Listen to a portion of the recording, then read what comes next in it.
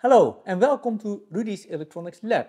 Today I'm going to compare two devices that are kind of different category of devices, but both of them are marketed to do power analysis type of things. And I just wanted to see how they complement each other, or whether the oscilloscope based solution is actually an alternative to the kind of dedicated type of device. So I'm looking at the GW INSTEK here as a dedicated power meter, and the Siglent unit here as an oscilloscope which can have power analysis type of functionality. Now, since we got quite a lot of ground to cover, I'm going to organize it in the following way. First, I want to talk about the scope of functionality of both of the devices. Then I want to talk a fair bit about preparing the input signals and the probes, because that's going to be an important part of our work of today. Then I'm going to do some actual testing in the lab.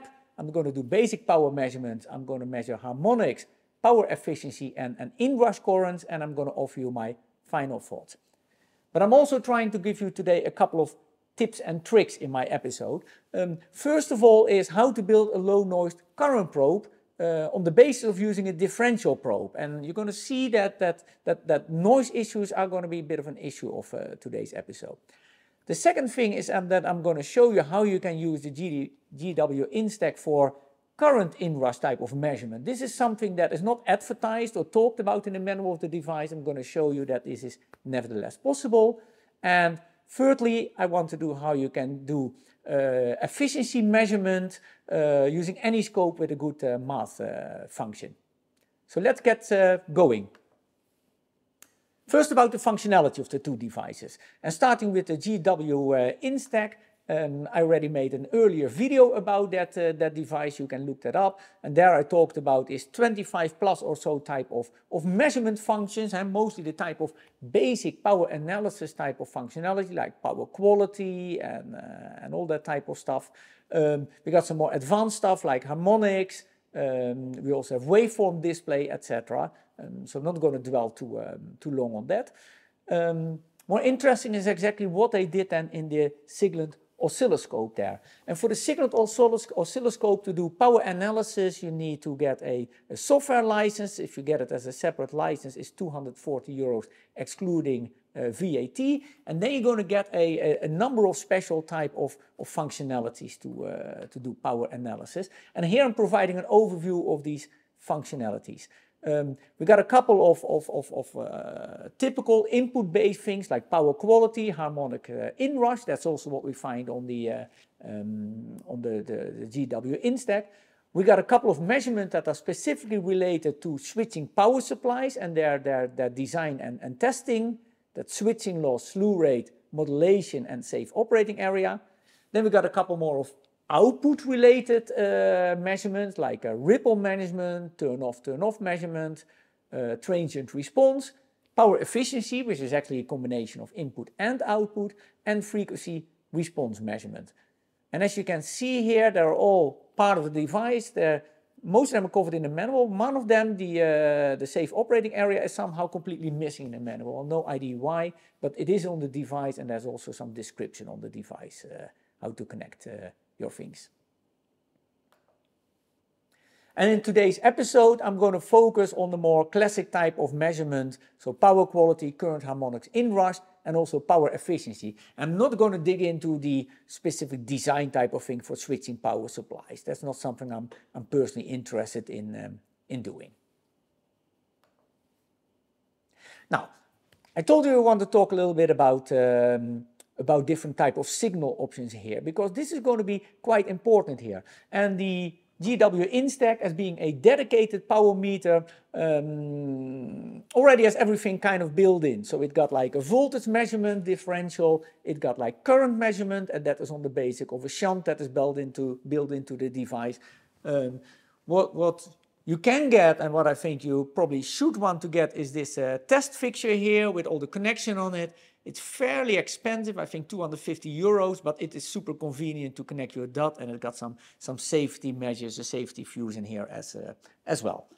And you can add a power clamp as well, should you not want or should you not be able to get access to the or disconnect the power cabling. Now, On the Siglent device, it's going to be a bit of a different story because, of course, the type of things that we want to measure cannot be directly connected to a oscilloscope. So we're going to need probes to do that. So in terms of the voltage measurement, we want to use differential high voltage probes because that is a safe way to do it. And on the side of current measurement, the typical thing to do is using a current clamp probe connected to the oscilloscope. And using a current shunt is not possible, at least it's not something that is talked about at all, but I'll get a little bit more into that in a little moment.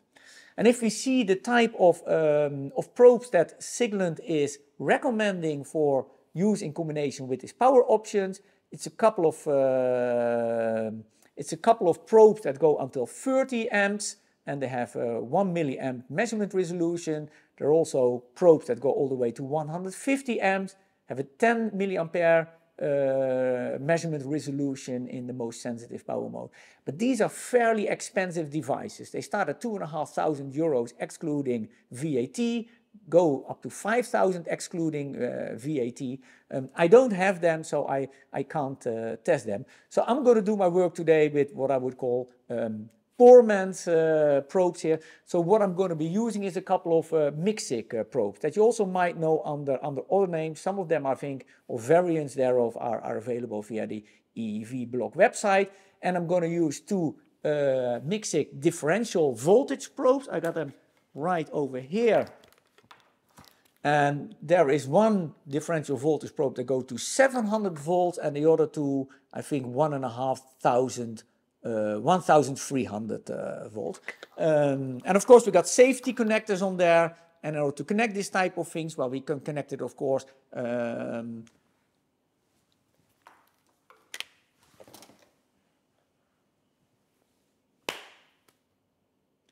in order to safely connect those to the oscilloscope, I made a couple of cable things where we got basically cable to give us access both to the current clamp and as well to specific safety connectors. It is a bit uneasy. Specific safety connectors because, of course, we don't want to electrocute ourselves.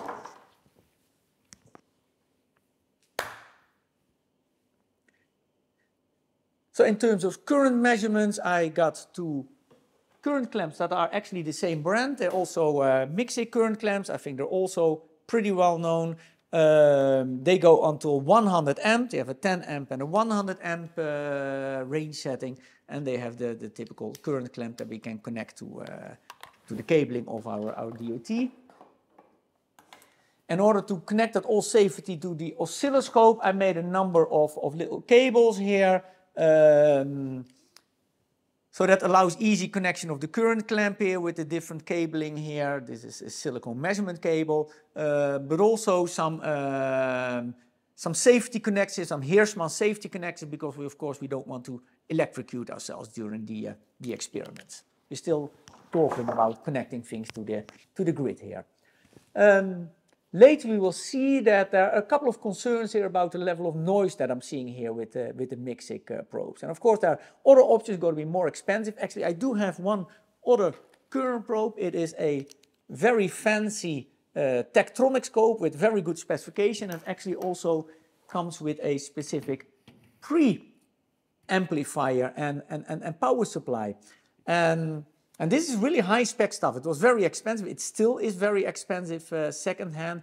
And you also got a great range here of different management settings, of different measurement settings, of ranges, in which you can really optimize like the signals to noise ratio. Unfortunately, these devices can also easily break. They're rather vulnerable, and it's the preamp that already broke 2 or 3 times in a row now, and the last time I got it here again it didn't work, and I'm not sure anymore. I want to put a lot of effort into repairing it or having it replaced with another preamplifier, because it's still very expensive, still second hand. So we're going to do with the MIXIC probes as I have them here of today. Now I want to dig a little bit deeper into these different modes that I just talked about that we find in the Siglent, and what kind of probes they require. And I made this little overview here for you. So here we see the same modes that we saw in the previous table, and you see sometimes we're going to need some differential voltage probe, sometimes some current probe, sometimes we need two of each, but with some functionality we also need some regular scope probe. And all of that is being explained in what Siglent called a connection guide. That is in most cases at least both in the manual of the device but also on the on-screen display. I'll show you two of these on-screen displays. Here we got some for Harmonics, so that's quite convenient. We got it right away on the device. And here I'm showing another one for power efficiency. Although I must say that sometimes a part of the text is missing and there's some annoying typos, etc. So this could be a little bit more polished if you would ask me. Anyway, I want to get a little bit deeper into the connection diagrams, because how do we then connect these different probes for current and voltage, etc. Well, for what I call connection guide A, because sometimes they are the same for a number of functions. So for for power quality, current harmonics, and for inrush current, it's basically connecting them to the input of the differential probe and a current probe. Pretty straightforward and rather similar to what we do on the GW INSTEK. And actually, if we want to measure power efficiency, then we add the same thing to the output of the DOT, and then we can compare input and output, obviously. So some of the other measurements are more specifically to when the DOT is actually a switching power supply. So I drawn here one, and then we have to go to the interior of the switching power supply. So switching loss, slew rate, and safe operating area, they're actually measuring over the switching element, the switching FET here, and having a current probe as well. Measurement like modulation, look at the pulse width modulation at the input of the FET and have a current probe as well. And output ripple is simply measured over the output of the DUT with a voltage probe. And actually you can find you can do that with a regular oscilloscope as well, and you can find a lot of videos on YouTube how to do that. And you might actually not want to do that with a voltage probe in the first place. This is not such an easy measurement, and okay, it's beyond the scope of this lecture to do that today, but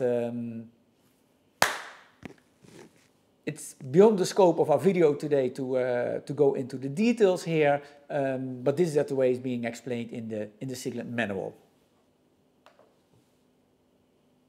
Then turn off measurement, we add a differential probe here.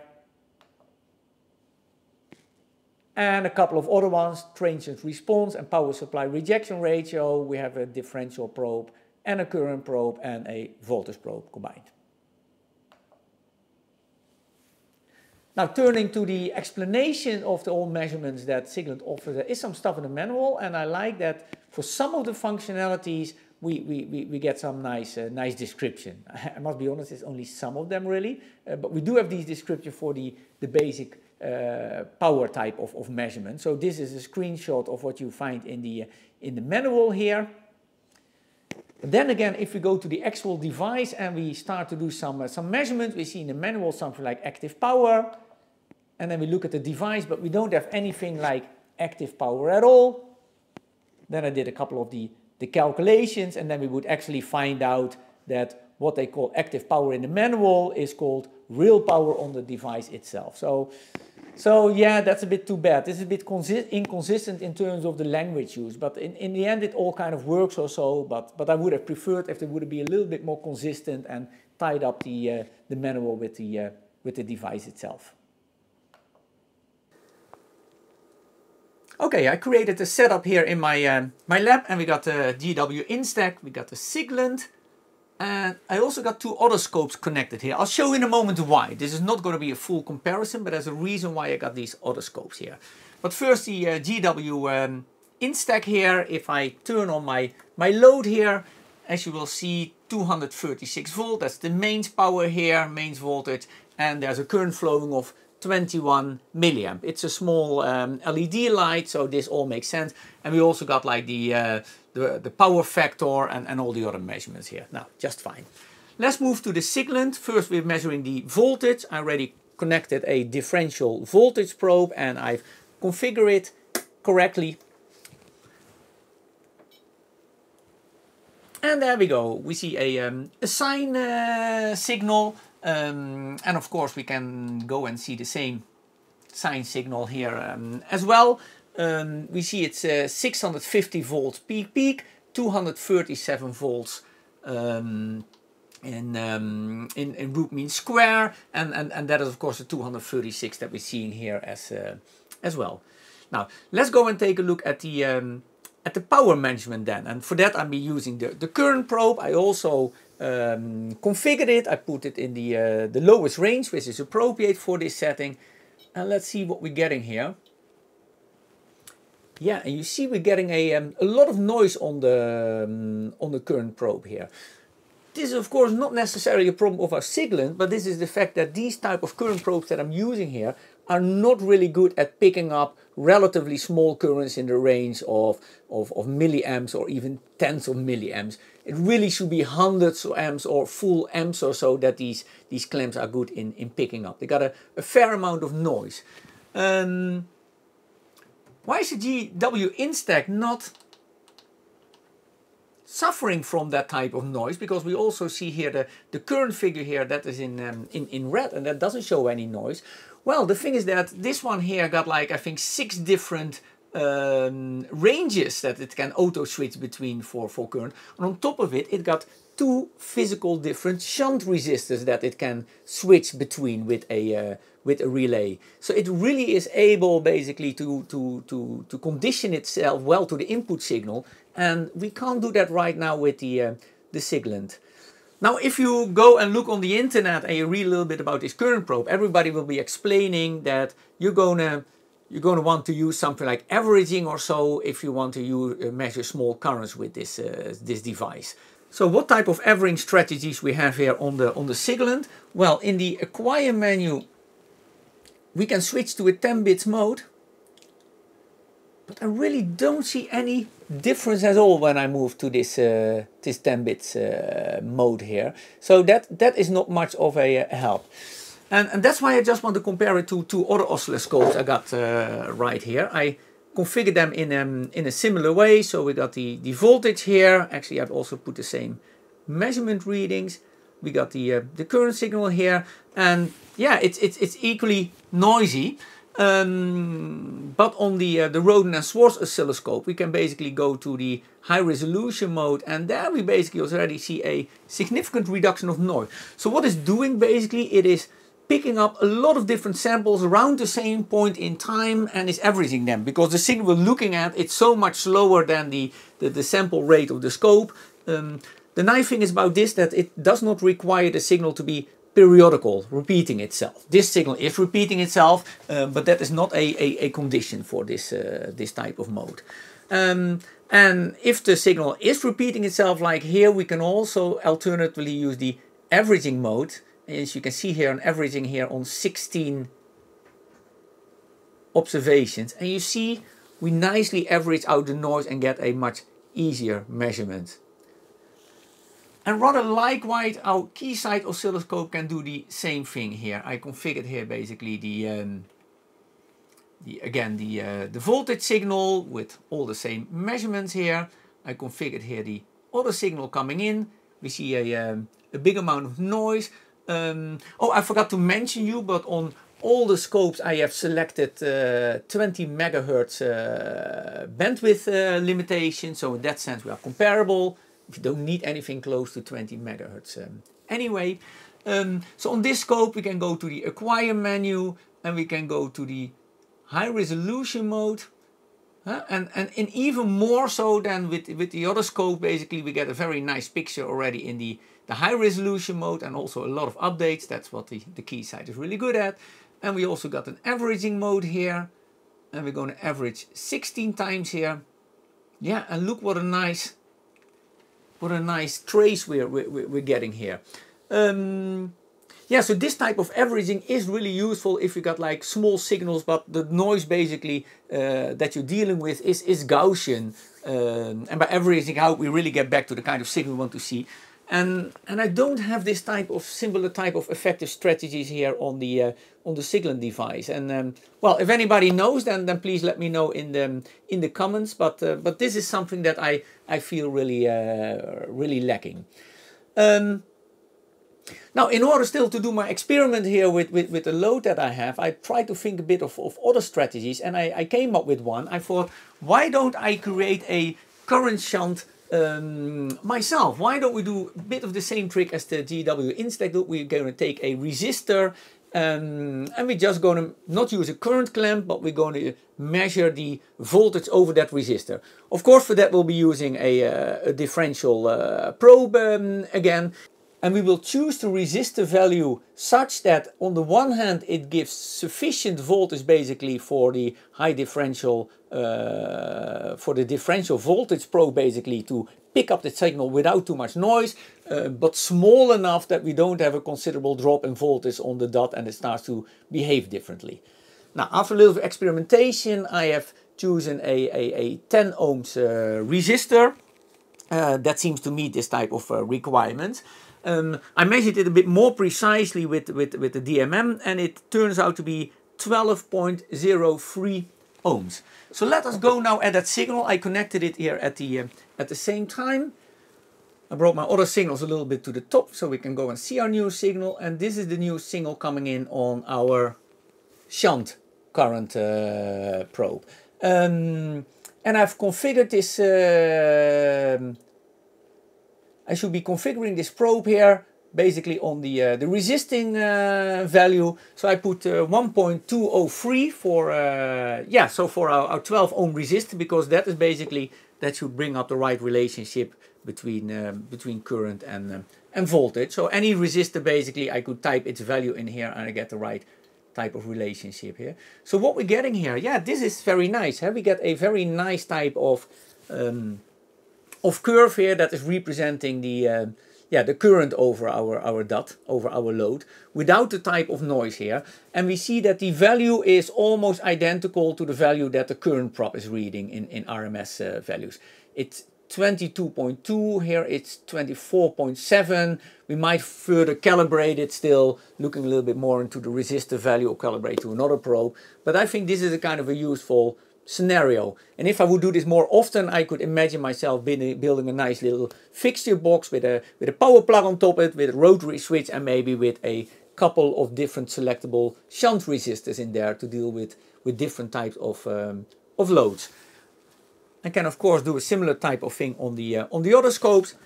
Here on the Roden and Swartz, I also got a channel 3 here.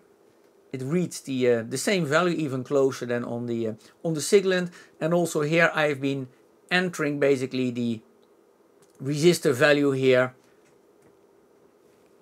into the probe sensitivity, the probe ratio screen here. So a 12 ohms resistor is 1.2 in this case. Almost similar here on the Keysight scope. I get the shunt resistor signal here, very nice. Unfortunately on the Keysight scope, basically I cannot really choose any type of ratio for the probe, the sensitivity. It only comes in steps from 1, 2, 5, 10, 20, 50, etc. So I got to choose something that is relatively close by. So here I got a reading of 29 amps where it should be 22, but that is because I cannot fully configure the sensitivity to any value here. But basically that is just a little calculation or correction I could be doing manually. So with all the scopes basically I can use of course this strategy of using a shunt probe. As you will see, I moved to another bench. We got a little bit more space here to work. And you see the instruments already being set up to look at some of the basic functionality for power measurement analysis. And here you can also see a little bit more of my setup here. So we got the text fixture over here. We got the current probe. Everything is fitted with safety connectors. We got the power unit to the current probe, and we got the 2 differential voltage probe. And the little light bulb that I was using, LED light bulb that I was using for early text, unfortunately had a little accident. So I decided to take the first thing that my eye caught was this little ventilator here. It's kind of interesting because it draws more current, so it allows us also to inspect a little bit the noise figures at other values. So let's move back to our instruments now. There we are. So actually we're drawing about 200 milliamps here. And I'm going to check on the oscilloscope. Here we got the voltage curve, of course, of the grid. Here I'm getting in the power, the current clamp. You see, there's even on 200 milliamps, there's still a noticeable noise. It's not that bad anymore, but it's still noise as we see. Huh? And if need be, we still have here our self-made shunt resistor value measurement. But let's keep that. Now we'll keep it on for a second. We might turn it on in a second. Okay, let's go and see the real thing that we're interested in, and that is the power analysis functionality here. So if we're going there, the device takes a little while to recall things. We got a couple of different analysis options here, analysis modes, and we're going to stay at power quality for the time being. There's the input setup, and actually I'm going to choose the current clamp for the input. That is input number 2, and we can get to see a little connection guide over here, how things are supposed to be connected in this mode, which is rather useful, I would say. So this is all now properly set up, I believe. We go to the power mode here, and we turn it into what is called the test state. It's always on the left hand side somehow. There we go. Going to take a little while. It's going to be resetting kind of all the input sensitivities, the horizontal time scale. And yeah, look what we're seeing here. We see here some of the basic measurements that we expect to be there in a power meter. So we got the power factor, 50.7, yeah, 51.6, fairly close to what the GW INSTEK says. Real power, apparent power, reactive power, the angle of the vector. So here we get to see all the real and the imaginary dimensions basically of the power that we're drawing. So when you see this, you might be thinking like, hey, wait a moment, isn't this just kind of the standard measurement menu that the Siglent already has? Do I need to buy this option? Can't I just do this myself? Well, some of the stuff you could do yourself. Actually, we see here that we got one channel here, which is mathematics channel 1, which is a multiplications of C1 and C2. So here this is calculating power, of course. It is voltage times current. And that, of course, we could do ourselves, the RMS value for that. But the other things are really new, and they're not available in the device, and I don't know how I will be able to make them in the device. So this is really new with the power function here.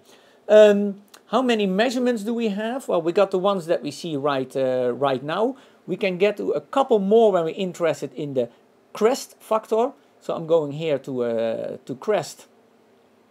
I don't know what to apply it for because I never seem to need it. So here we see the crest factor, which is expressing basically the peaks in the waveform compared to averages. For a sine wave, the crest factor is going to be low. For a complex wave, it can be higher, something to be taken into account with certain setups. Let's compare it to our GW INSTEK. It's not showing it right now because it's got a lot of measurements in there. But in order to get to see it, we get to, I think, to parameter. Let's take the main parameter on the top of the screen here. Now it's at voltage RMS. And let's bring that one to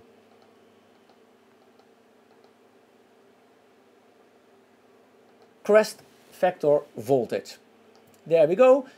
So on the GW INSTEK it's 1.36. Here it's 137%. So it's just expressed as percent. But it's it's similar to each other.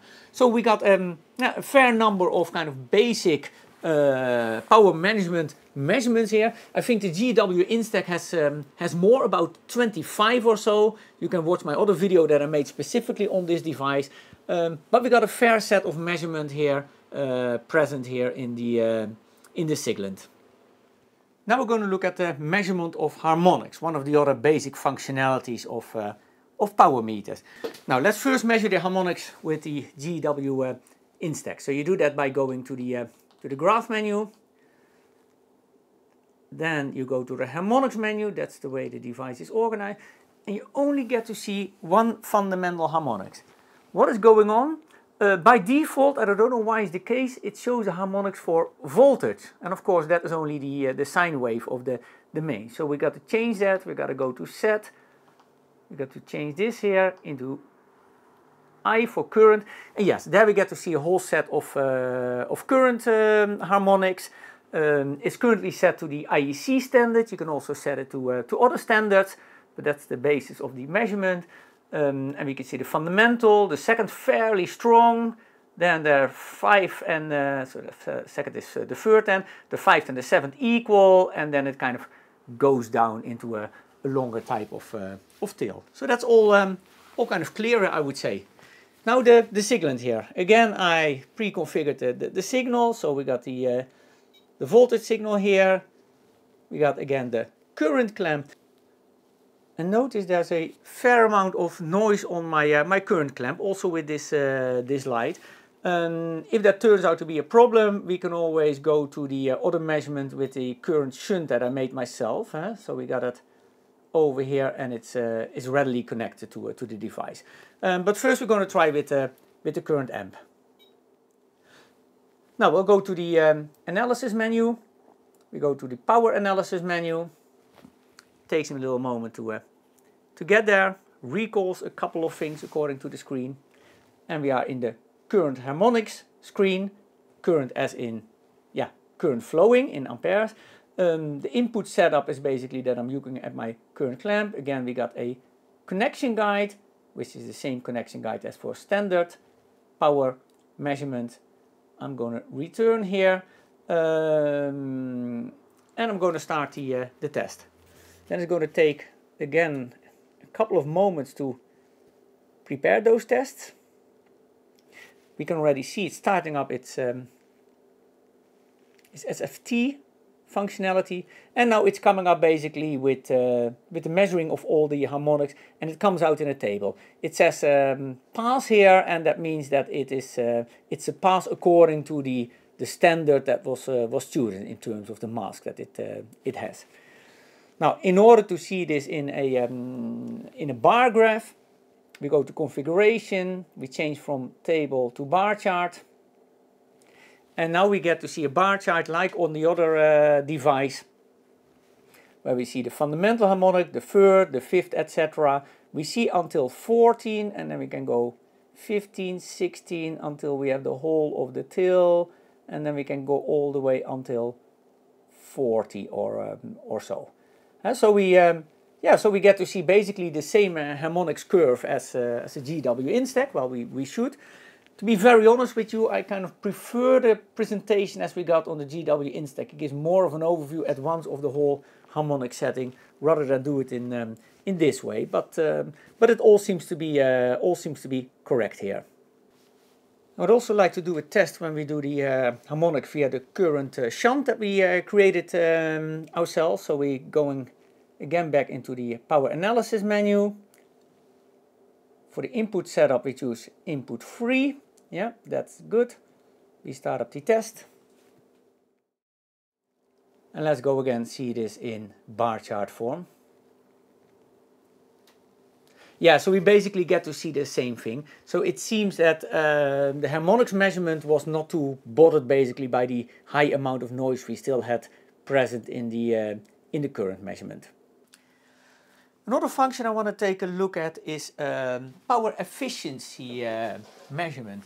And I've been really eager to know something more about the power efficiency of this variable transformer here. I think it got significant type of losses. So what I did is that I took this transformer here, I connected it to a 100 watts old light bulb over here, and I connected up the whole system according the specifications in the manual and the online guide.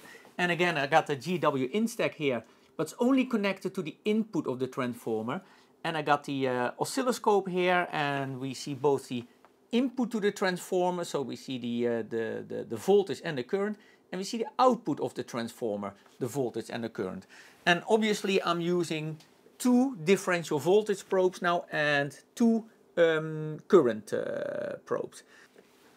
I'm right now still in the current scope functions, not yet the power analysis menu. But of course I can use regular type of measurements here.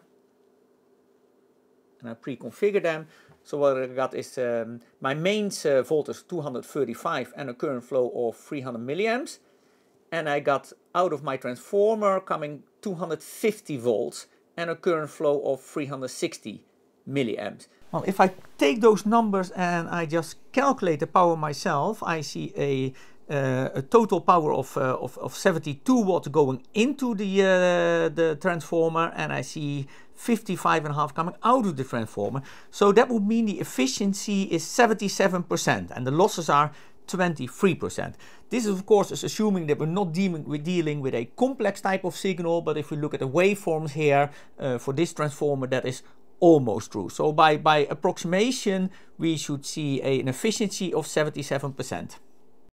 So let's go and see what the actual efficiency of the unit is according to the power analysis function. Going to power analysis, I'm already in efficiency mode. The input setup is like the one on the probes that I connected, and the connection guide, and I looked carefully here and I connected exactly according this guide, including the proper direction of the current probes, both of them in the arrow in the direction of the flow of the current. I'll tell you in a moment why I'm stressing this. So I'm going here and I'm going to start here the efficiency measurements. Again, we have to be a little bit patient. It's playing around with the scope, changing the channel settings. So we got only one measurement basically popping up now, and it shows us an efficiency of minus 24%. That might be a little bit curious, the minus thing, but what I think is going on is actually showing the losses. So the device loses 24%, but that's not the efficiency. So I find the choice of wording here very confusing, to be honest. As a matter of fact, because of this strange presentation with the minus 24%, I just want to do this myself, I guess. So, because basically it's just a math function, right? So I'm going to mathematics. I'm going to define a function number 1, clear on the current function. So I'm going to take the integral, the surface of the output. So that is 3 times 4. And I'm going to divide that over the integral of the input. So that's C1, C2. That basically should give me a value now. And this value represents the division of the surfaces over each other. So it's a fairly constant value, as you can see. It can only go up and down a little bit, and it's relative to 1. So now I can just add a measurement, and I can look at that particular value. I'm going to go here, mathematics, function 1, and I'm just going to take its value. So I'm going to take the average value, went up and down a little bit.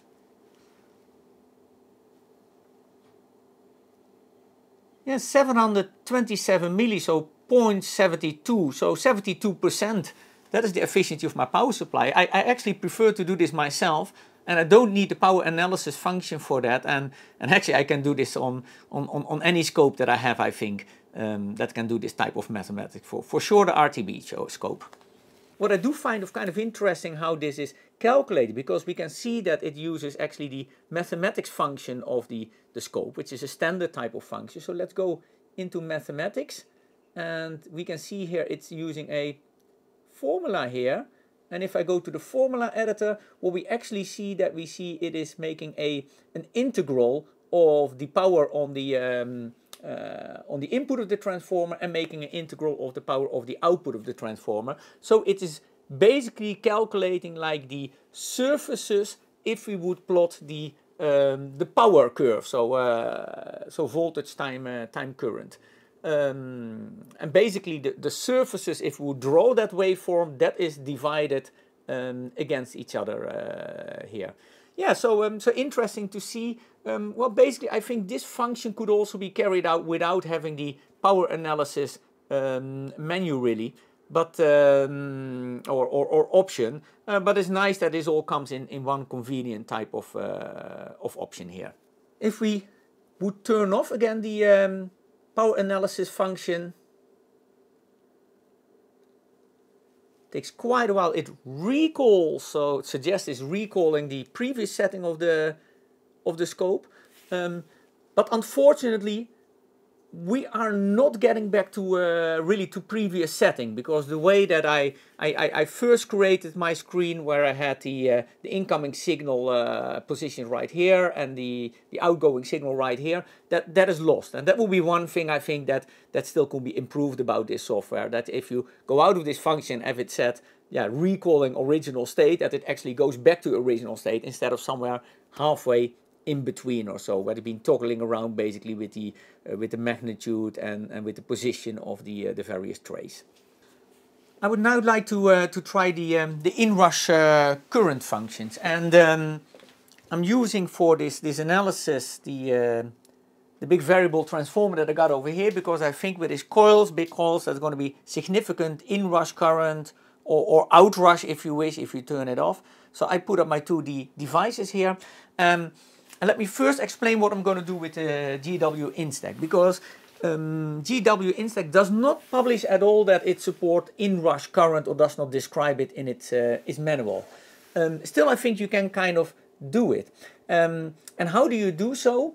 Well, it basically takes a lot of measurement during a screen update period. So if you put the screen update period to, say, a second or so, which we'll do right now,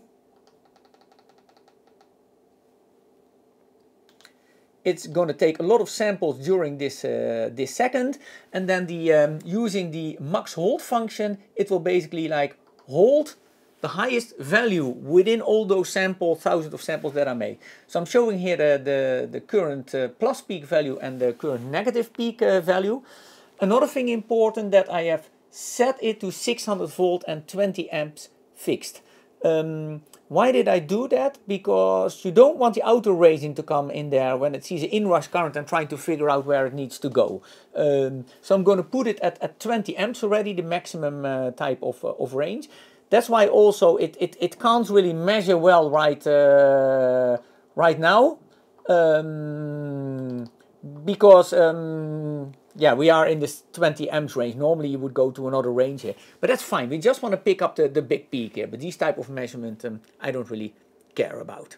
So I'm already going to put it on max hold, so in a moment it should be able to pick up the peak.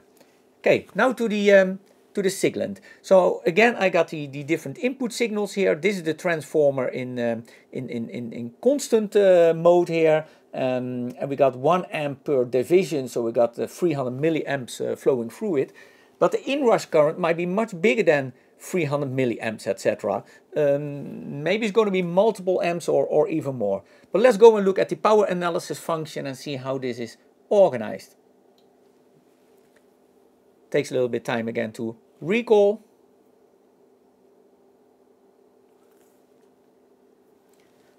Yeah, so within power analysis, I go to inrush current. I go to the input setup. I already configured the right channel for the input voltage and the current. And then I got expected current. So also here I will need to set it to a value so it won't overload. Oh, that goes away always. I'm going to just put it like on 50 amps just to be sure. And I also made sure that my current probes are on 100 amps, so they can take that. Maximum voltage is 300, so we should be safe here, and it should be able to deal with this high incoming type of current. I'm gonna turn on the test state. Please turn off the power supply and do next step. I'm turning off the power supply now. I did that. Okay, this one is waiting on max hold.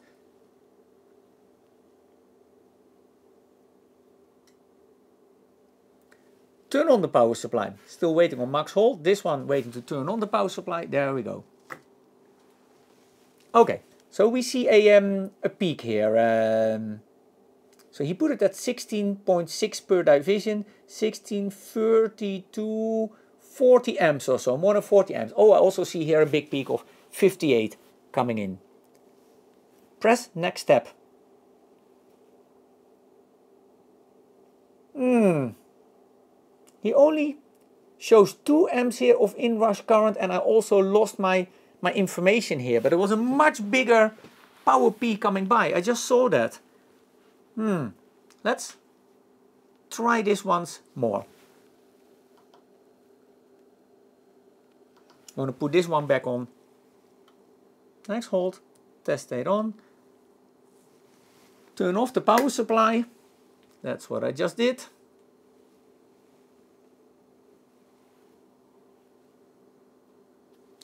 Turn on the power supply. There must be some kind of peak. GW INSTEK gives 600 milliamps.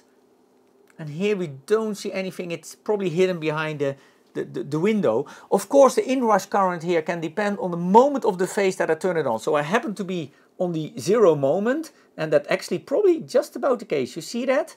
If I look at that previous waveform here, I think there was very little inrush current because I just happened to go through the 0 line at that very moment. It reports 1.3. I don't know where the 1.3 is from. One time more, and I hope I really go on the peak here. So, turning off my power supply. I'm going to put this one on max hold. Power supply is already turned off. Next step. And let's move her in. Okay, here we got a significant peak. So we're at 16.6 amp per division. 16, 32, 48, almost 50 amps. Negative. Yeah, 57 amps. So that one is also picking it up here. So I think it's picking up properly the inrush current here, at least if I measure by division. Next step, inrush current -3. Yeah, I don't know, maybe I'm doing something wrong here, but I think he observed the inrush current, but it doesn't come back properly in the measurement. But I do see it in the, yeah, and at the moment, at the traces, at the moment it is doing so. The GW INSTEK is picking it up quite well, it seems, despite the fact that it never publishes that it can actually be doing so. So it's a bit of a mixed bag here on the Siglent, I would say. Okay, having done all these experiments, I want to get to some final thoughts here. So what are my final thoughts here about the dedicated meter, the GW INSTEK? Well, it would still be my preferred choice for quick and on-the-spot basic measurements. You just hook it up, you don't need all the probe type of situations, and it works very well for what it is, I think, designed for. Using the Siglent as a power analyzer, yeah, I do like the advanced function set, and for those people that are doing something like switching power supplies, test them or design them, I assume that the type of functionality that we find in there is very attractive to them. At the same time, using the Siglent for power analysis does require a significant investment in probes. Especially if you want probes that have a low noise level, you talk about, yeah, thousands of euros of investment in probes, I think, to bring you to that point. You might consider to tweak a little bit around and work a little bit with the suggestion that I gave, build a power shunt probe yourself, but still you're going to need quite a lot of stuff. So if you already have that kind of stuff, it's interesting, but if you all have to buy it specifically for this function, I wonder whether it is worthwhile. Then the software implementation and firmware implementation on the Siglent, it is really a mixed bag. On the one hand, with some of the measurement, we get new measurement functions with the software option that are useful, that are not there on the regular scope in terms of measurement things or on other scopes, and I like what they do. On other things, I'm really more critical. Some things is the way that things are simply presented, like you saw in this video, my comments about the power efficiency, because it's presenting power efficiency, but I think it's mixing that up with losses in terms of terminology. But more problematic, for example, is the inrush current measurement that I simply can't get to work. I can see that the device observes the inrush current. I can kind of figure out what's more or less going on in the device by counting the trace on divisions, but in the end it's showing me the wrong measurement, and maybe I'm doing something wrong, but I really feel that the device needs some polishment over there. And finally, I still have the feeling I have to deal with some of the limitations that the Siglent has, and especially in these type of use cases where we work with measurements with a fair amount of Gaussian noise.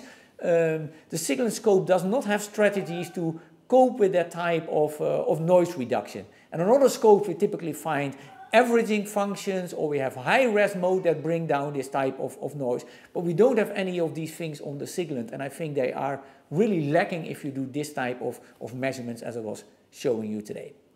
Well, I hope you enjoyed the video. Do subscribe to my channel and hope to see you back in the next episode.